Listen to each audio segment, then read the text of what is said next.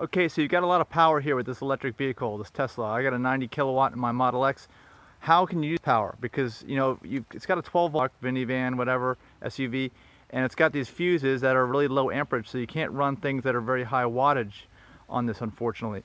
But it does have a way to do that, and that is you got to tap into the 12 volt power system directly without those small fuses. Here's how you do it. You take this cover off right inside the frunk after you open it up,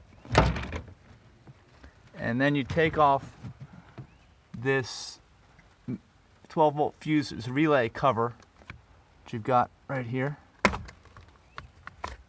and it lists a jump start location. That's where you want to connect. You want to connect a high powered inverter or transformer to this with the red. This is the red right here.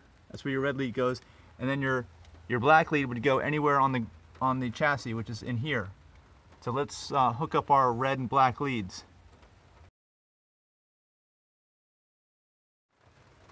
Okay, so we got the red lead on the hot area, the black lead on the chassis there, the metal, connected right into my inverter. This one happens to be a 400 watt that I can get at Walmart, and it's got its own fuse. And let's see if it works. There we go. We've got it. Success. So that's how you do it. You can use a higher wattage as well. I'm not sure how high of a wattage you can go up to. Maybe make some comments here in the video. We can discuss that. But as you can see, this is the setup.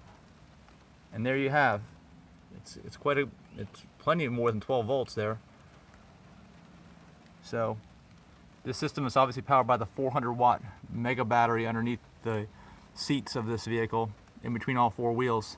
So that provides tremendous power to power this and any kind of high wattage things that you may have that you want to use to power off of your Tesla. This is the way to do it.